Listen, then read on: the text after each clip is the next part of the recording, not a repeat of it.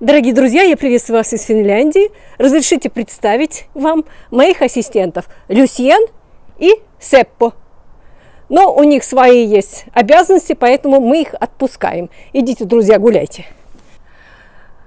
Итак, дорогие друзья, я рада приветствовать вас из Финляндии. И сегодня у меня для вас две темы. Объединяет их тюрьма и российское гражданство. Итак, несколько дней назад Свердловский областной суд приговорил гражданку Российской Федерации и США Ксению Карелину к 12 годам колонии общего режима. Ее признали виновной в государственной измене.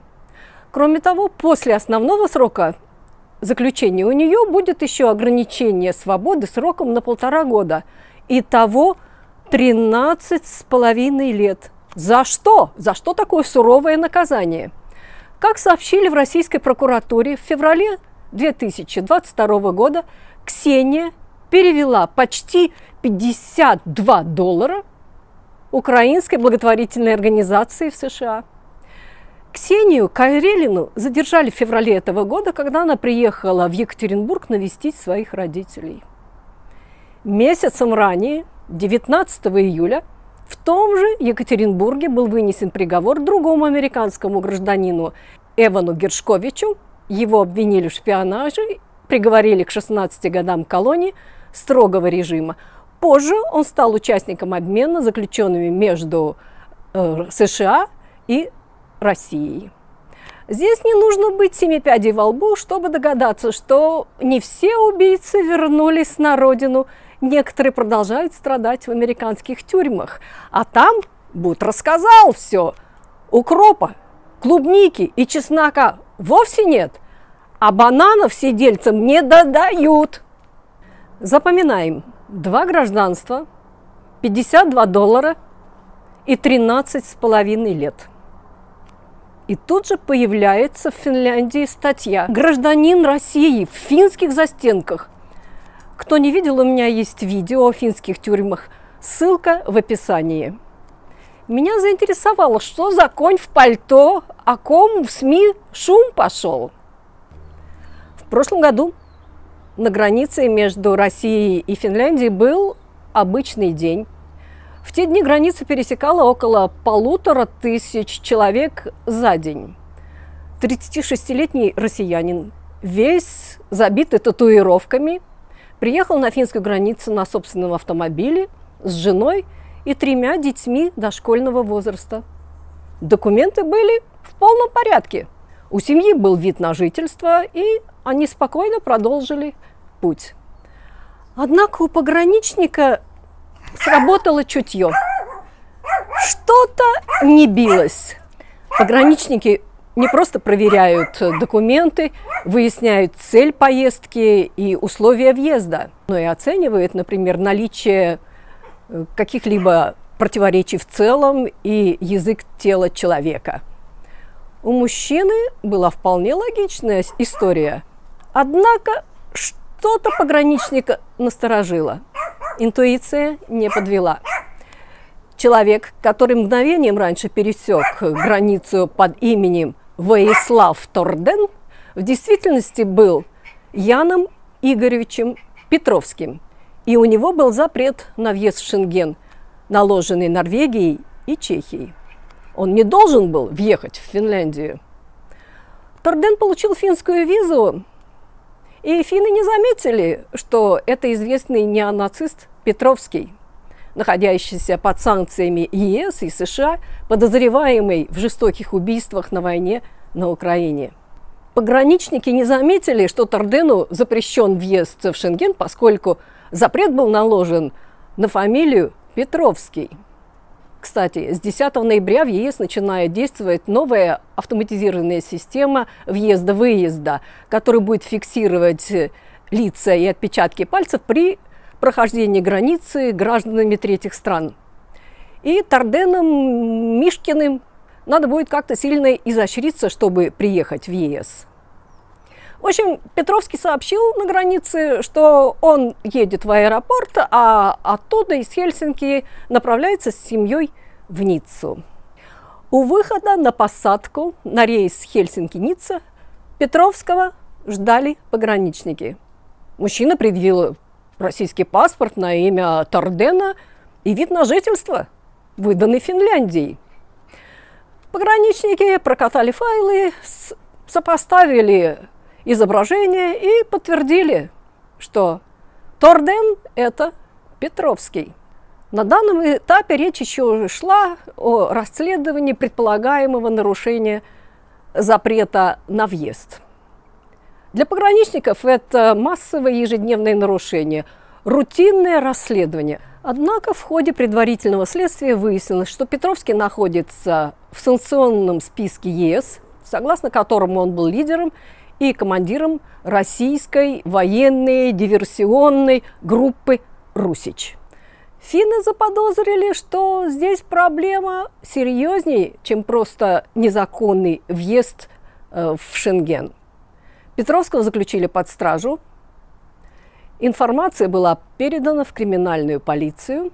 Торден предложил, что он добровольно покидает Финляндию, возвращается в Санкт-Петербург, и оттуда при необходимости он будет участвовать в суде.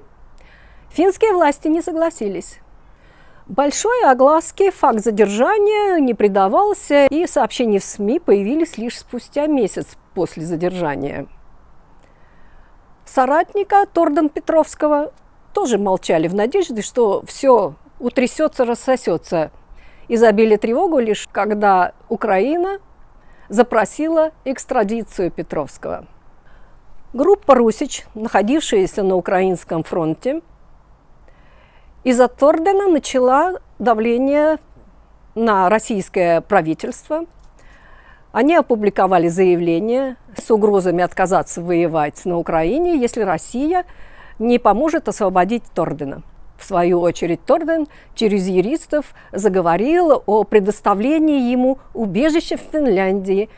Торден уверял, что его убьют на Украине до суда. Верховный суд Финляндии отказал Украине в экстрадиции Тордена, поскольку там, возможно, ему угрожает обращение, унижающее достоинство человека. В результате финским властям приходится расследовать возможные преступления Тордена Петровского самостоятельно. На запрос финских журналистов посольство России сообщило, что оно оказывает Тордену консульскую помощь с момента его обращения, поддерживает регулярные рабочие контакты с его юристами, которые следят за здоровьем и условиями содержания Тордена. Жалоб на условия содержания от Владислава Тордена пока не поступало. В декабре 2023 года финны начали предварительное расследование предполагаемых преступлений Петровского.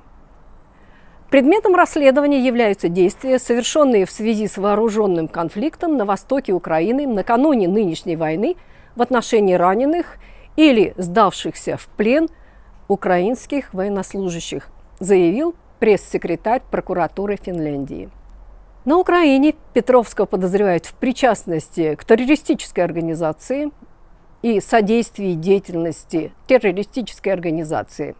Однако в Уголовном кодексе Финляндии предполагаемые деяния подпадают под категорию военных преступлений. Предварительное расследование по этому делу все еще продолжается. Кто же это такой? Что за Торден? Ян Петровский родился в 1987 году в Иркутске. В 2004 году его мать вышла замуж за норвежца, и 16-летний Ян оказался в Норвегии. Он выучил язык, окончил школу, поступил в университет Осло на факультет графического дизайна. В какой момент Петровский заинтересовался нацизмом, неизвестно. Сам он говорит, что с самого детства был патриотом, хотя возвращаться на родину, в Россию, почему-то не спешил. Уже после окончания учебы Петровский подрабатывал татуировщиком в популярном среди местных ультраправых салоне в Осло. Впервые в публичном пространстве Петровский засветился в 2010 году в связи с делом известного питерского неонациста Вячеслава Дацика. Именно по совету Петровского Дацик подал запрос на политическое убежище в Норвегия в убежище Дацику отказала. В 2010-2011 годах Петровский пытался создать в Осло местное отделение неонацистского славянского союза. В тот же период он часто наведывался на свою первую родину, в Петербург. Там он познакомился с молодым нацистом, садистом и живодером Алексеем Фрицем Мельчаковым. Молодые нацисты сошлись на общих интересах и начали тесно общаться. А потом началась война на Украине, где для них открылась замечательная возможность убивать людей в свое удовольствие.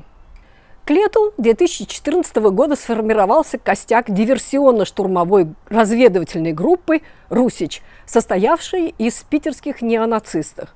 И 20 июня 2014 года укомплектованная группа отправилась из Петербурга на Украину.